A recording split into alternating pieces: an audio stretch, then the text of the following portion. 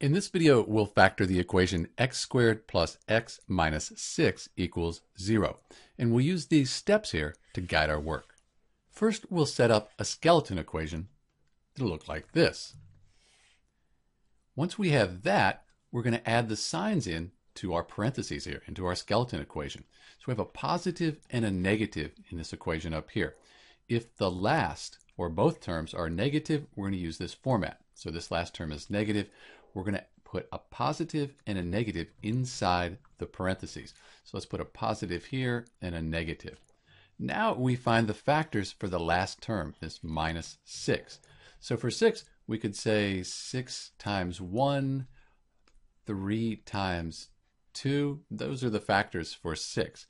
So what we want is for these to multiply to give us a negative 6, but when we add them together, they should equal the middle term, this 1x here.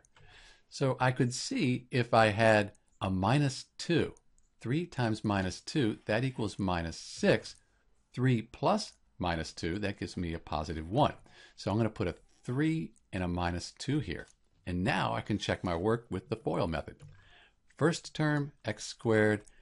Outside, x times minus 2 is minus 2x. Inside is 3x. And the last term, 3 times minus 2, 6. All that equals 0.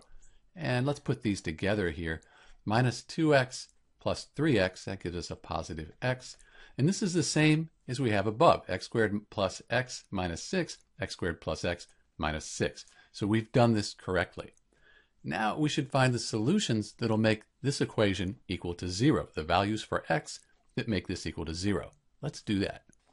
We could say x plus 3, that equals 0. Subtract 3 from both sides, x equals minus 3.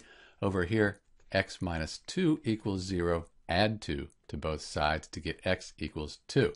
And if I put minus 3 in for x and I solve the equation, it's going to equal 0. If I put 2 in for x, it'll also equal 0 when I work the equation out. So these are the solutions for x squared plus x minus 6. This is Dr. B factoring the equation x squared plus x minus 6 equals 0. Thanks for watching.